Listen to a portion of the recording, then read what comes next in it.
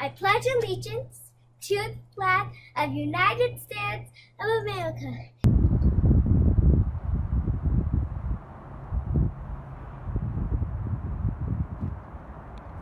Hello, Beaver Lake Bulldogs! We just wanted to say that we miss you so much, and we are excited for this new phase that we are starting today. And you will be hopefully logging into your teachers' websites and getting all of the new learning each and every day. It's supposed to be 30 minutes for each class, so let us know if you have questions or if you need any help. And I thought each week I would answer questions that I'm receiving. So email me and I will respond through video. So Brody's gonna help read some of the questions so far. How do I get stuff from my locker?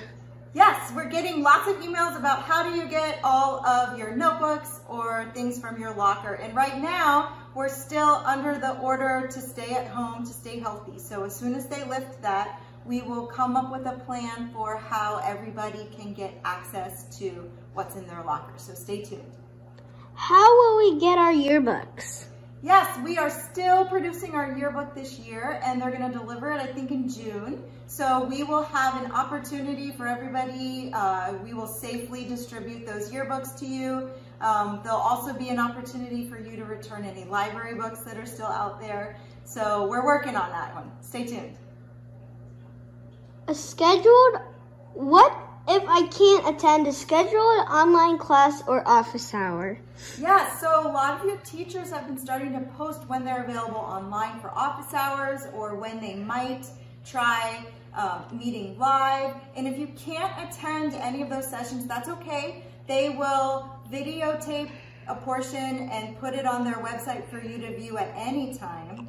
And if you can't attend office hours, you can always email them or post a question into Teams and they'll respond that way. How do we know what's going on? How do you know what's going on? You can go to our website or check e-news, and you can always read all the emails that are coming to you. I know it might be overwhelming, but a lot of information is there at your fingertips, and please reach out if something's confusing or you don't understand, and we are here to help you. So thank you for those questions so far, and we hope that you are ready to go. I know our staff's been working really hard to make lessons for you, so we can't wait to see you online. We'll talk to you next week. Bye. Hi everybody, I'm Ms. Eisenberg. I'm one of the school counselors, and I hope that you're all holding up during our building closure. I wanted to take a minute to share with you a resource available to you, and that is our school counseling website. I'm going to share my screen and show you how to find our school counseling website and some of the things that you will find that are posted there. So from Beaver Lake's homepage, you can either hover over Student Life and then find counseling there, or you can scroll down a little bit and you'll see a link to our site here as well. All right, so this is our homepage, and Mrs. Offant, Mr. Hemker, and myself, we are updating each week more information and resources that you can check out here on our site. If you hover over the school closure tab, there are family resources that you can look at, and examples of these include food resources. Our district is providing meals to any student in our district who might need access to that. You can click the district site link and find out how to access that. There's also information about how to request a laptop or get support with internet access. So take a look here if you need anything, and if you need help navigating this, you're more than please reach out to your school counselor because we can help you with that process as well. For each week, we've also been posting a different theme, and each theme has its own set of resources. So our most recent one is joy and self-compassion. Here we have a kindness challenge that you can participate in. This example is go for a walk and identify 5 things that you are grateful for that exists within a 10-minute walk of where you live. All right. We also have different videos and articles that you can learn more about. Like this example is the difference between self-compassion and self-esteem. We also have different activities that you can engage with. We've got laughing yoga, different art projects. Mrs. Scent even put together a tutorial to learn how to paint Mount Rainier. So if you're interested in learning how to do that with Mrs. Scent, you can click there. All right. This is a normal time. This is not a normal time. And having increased stress or anxiety is a natural response to everything. So it's really important to take care of yourselves.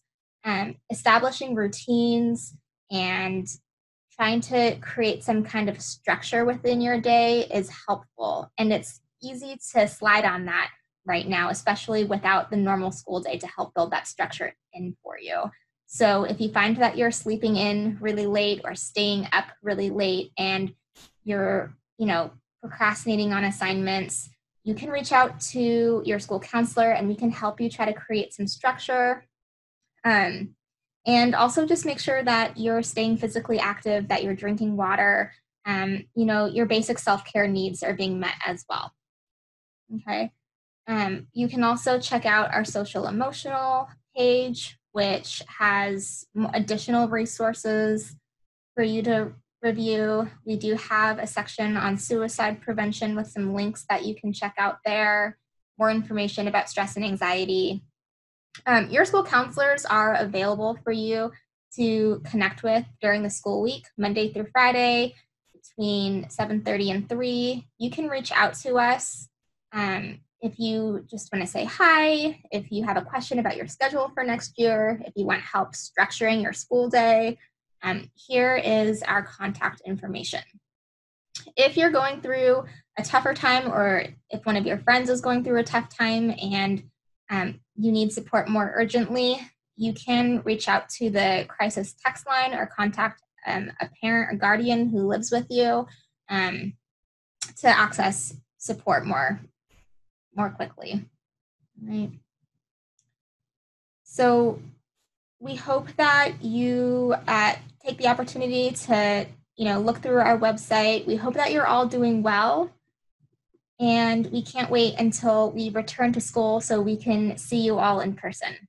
Stay healthy and stay safe, and we will see you soon. Here are some examples of models posters students made of the electromagnetic spectrum in 8th grade science, and how we as humans use this natural phenomena of radiation, light energy to make the world a better place. Scientists have created this organization system to help us understand radiation more easily. Students were asked to create a model of this spectrum starting with the longest wavelength, which has the least amount of energy, to the shortest wavelength, which has the most energy and can be extremely harmful, aka gamma rays. Next, to each type of wave, students listed how humans use that type of radiation to make life easier, to make the world a better place, or to solve problems. First you have the cells. Next come the organelle, the nucleus is the best, holds genes, DNA, and all that mess. But inside there's this organelle that tries its hardest to hide. It's called the nucleolus, and creating ribosomes is its focus. The goal of a ribosome is to create protein. Everybody has them, even the mighty Wolverine. The mitochondria gives you energy, but you still have to pay a food fee. In plants, the chloroplast creates sugar, but not the type you put in a cooker. In plants, on the outside of it all, is the grand, mighty cell wall. There's Golgi bodies, the mailman, which transfers to the cell membrane, the guard stand.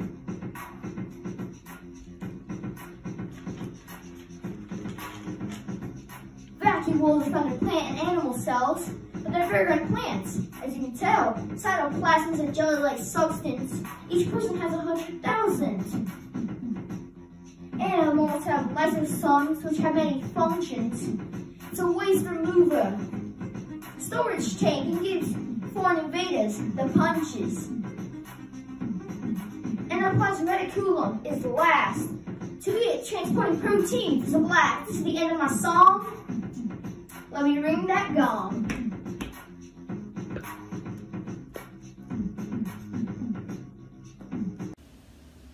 Hi Bulldogs, it's Miss Sant here.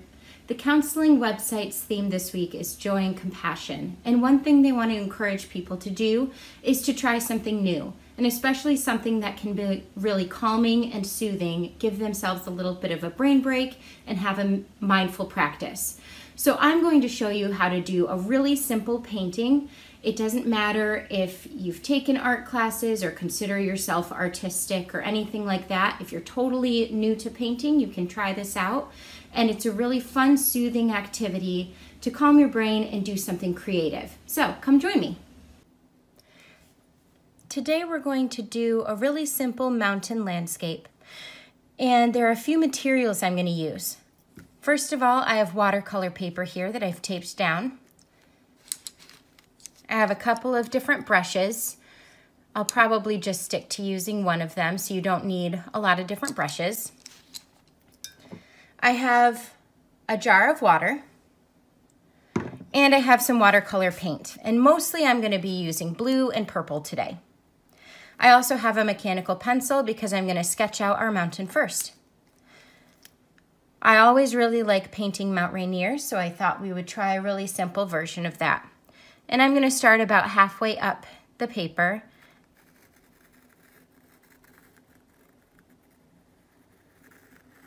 And do my best to just kind of draw what I think Mount Rainier looks like. You can erase it if you don't like it and try again.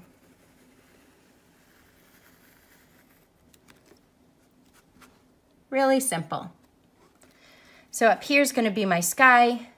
I'm going to paint the mountain, and then I'm going to do some hills below.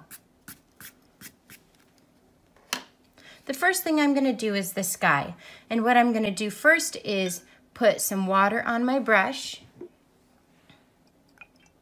swirl it around, and I'm going to put this water on the sky area of my paper.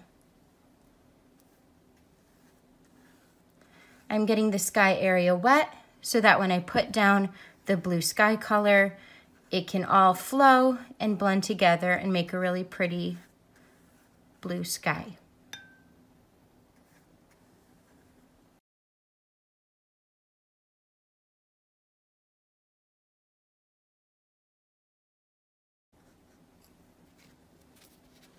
I've put water all over the sky, and you can see that it's pretty wet. You can see that shine.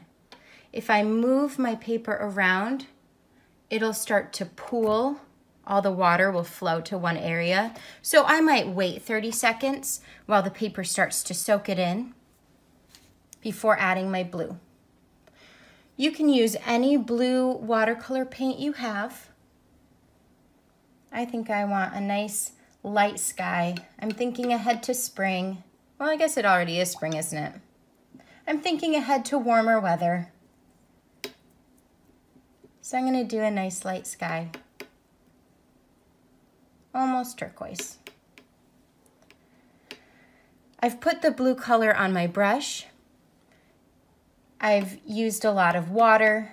I put water on my brush first and then gone into the paint so that there's a puddle of paint that's kind of like the consistency of milk.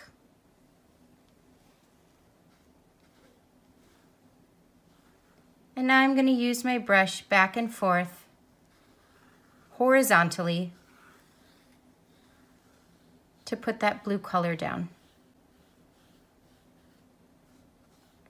I'm trying not to go over the mountain because I don't want the blue to get there because the mountain is in front of the sky. And because this is wet, you could also use gravity to help you out. If you tip your paper, then the color is going to start flowing down towards the edge and do some of that work for you. Maybe you tip it the other way. You can see how it flows.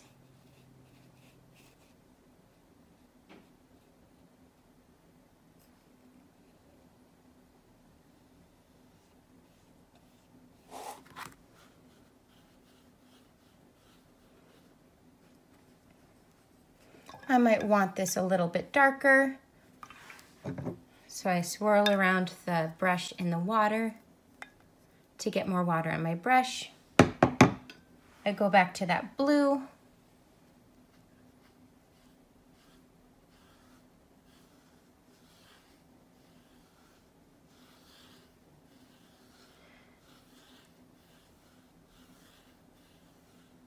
And again, I'm just going horizontally back and forth. I might tip my paper.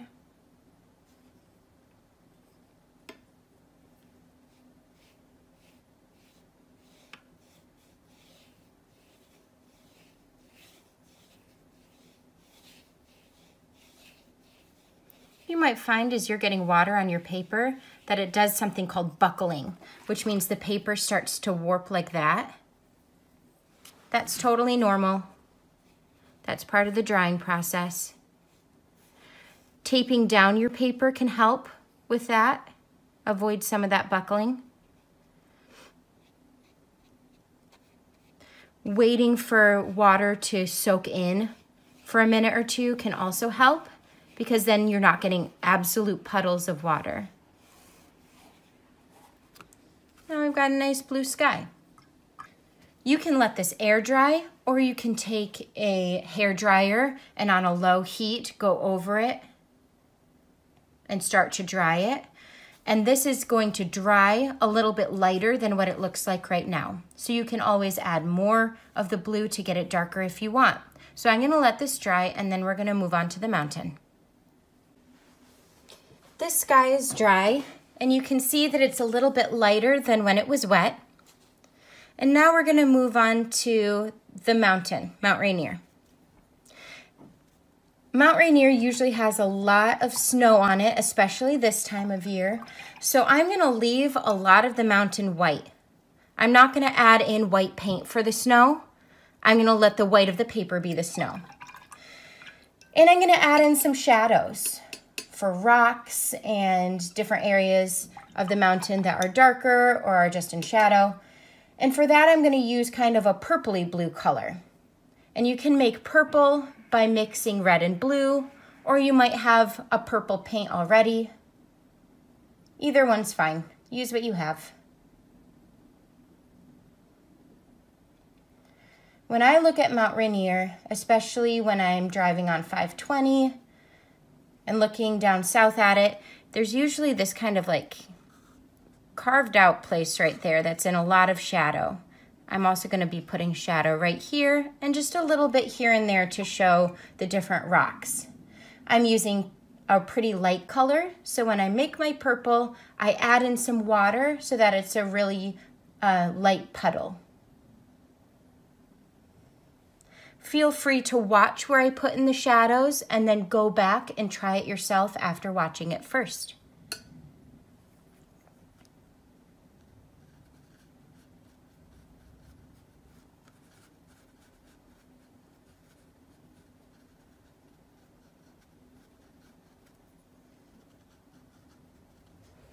You can see how light that purple is, and it's going to dry even lighter.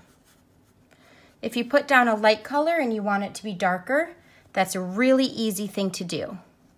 But if you put down a dark color and realize it was too dark and you want it lighter, that is harder to do. So it's always good to go from light to dark.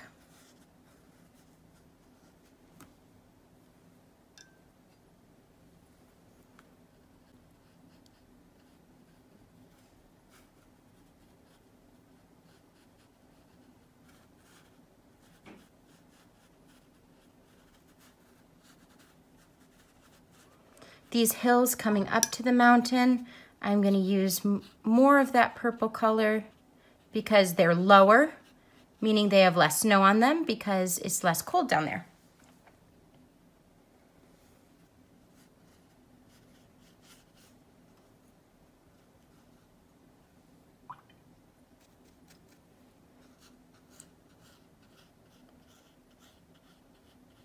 You can use a combination of paint and then dip your brush in the water and then use that water to kind of smooth it out down there.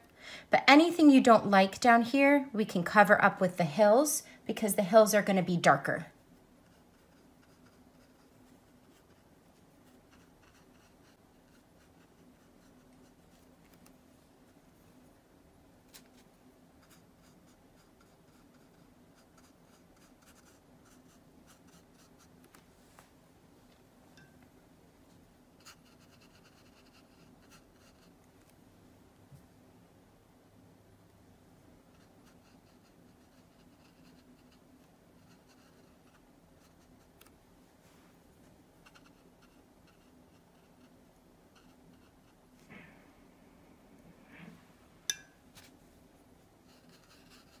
I think I want to make this area a little bit darker.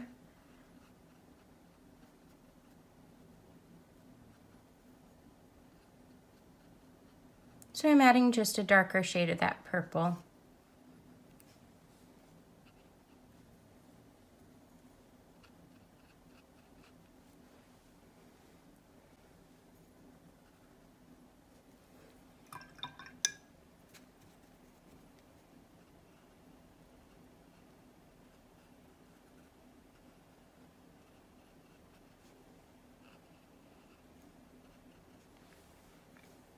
I think that looks pretty nice.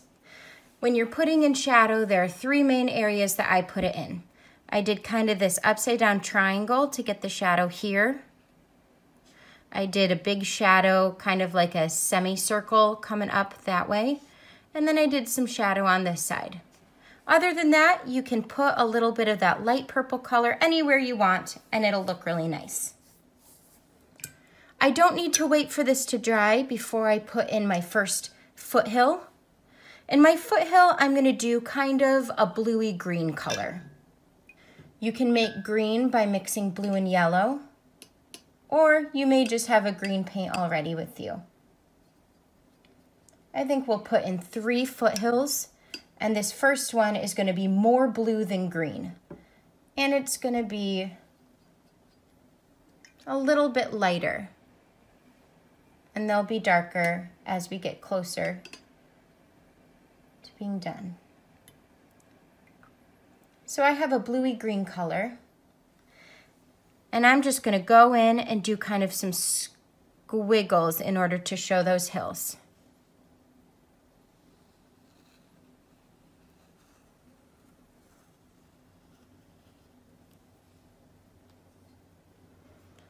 I might have to go over that a couple of times to get it as dark as I want. And then just like with the sky, we'll go back and forth horizontally in order to fill that in. And you can go all the way down to the bottom. It's all gonna get covered up. You can just add water to your brush so that it gets lighter as you go down.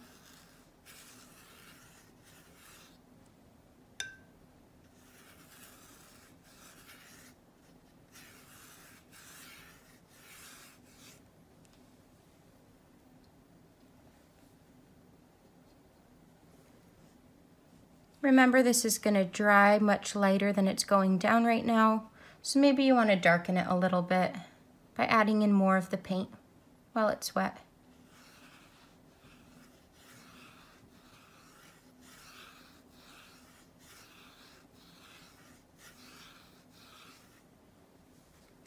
I'm going to let that dry, and then we're going to add in our second hill, and then our third, and then we'll be done. Okay, our first foothill is dry. We're gonna put in our second one. And before we do, when we do the next squiggle shape for these hills, we wanna make sure it's not following this exact squiggle. Usually hills kind of overlap and they're not all the same. Oh, I got some water on there. Whoops. Don't panic. Just take a piece of paper towel. All done. Okay, I'm gonna use a darker color that's a green blue, and it's gonna be kind of equal parts green and blue together. I'm gonna start it this time going up.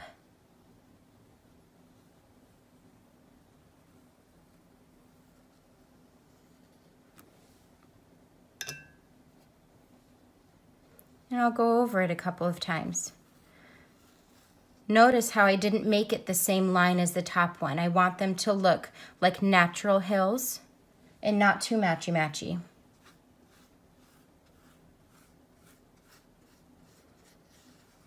It's really fun to just fill in an area with color with your brush.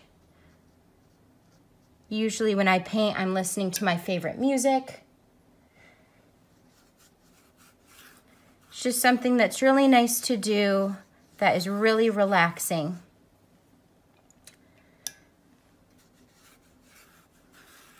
Even though it can be challenging, even though it might be something new and something that you thought you couldn't do, I bet if you give it a try, you can surprise yourself.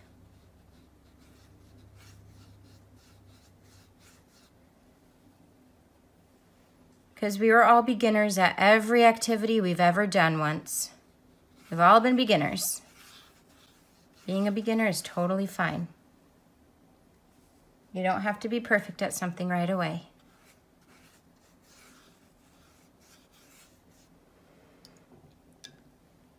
I'm either dipping my brush into my water just to bring it all the way down, or I'm dipping my brush into that paint if I want to add more of that color.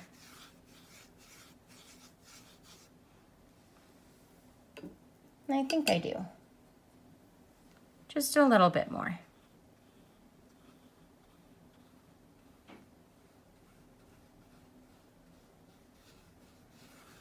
And because this is all wet with water, you can tip it and have gravity help you a little bit too.